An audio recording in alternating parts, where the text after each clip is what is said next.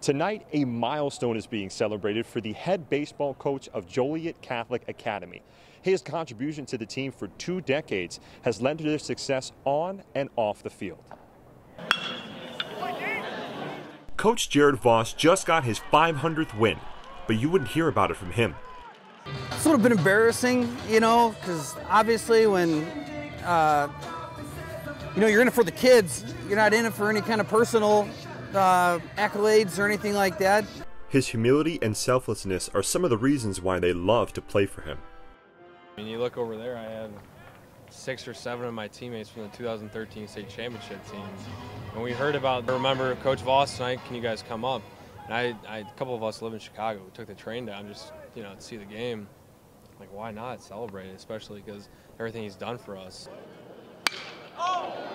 This year's team is currently ranked 3rd in the state of Illinois, and they were more than happy to get Coach Voss win number 500. It's a good experience. That game, I think it was against Plainfield North. We were down and we came back, and we didn't give up, and that's what he taught us. With all the excitement and anticipation around win number 500, you would have thought that Coach Voss would have been here for that win, but he told the team that he couldn't make it.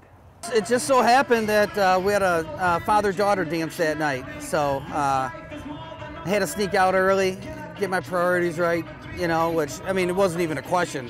I was going to the dance. It didn't even come close. I thought it spoke volumes about family first, and that's what he, insists on with his kids, and I thought it was great. It was very touching.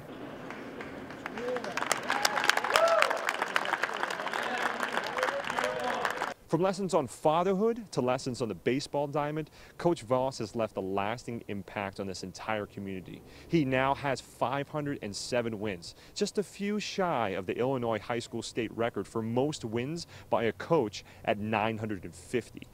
In Joliet, Mantas, Medill reports.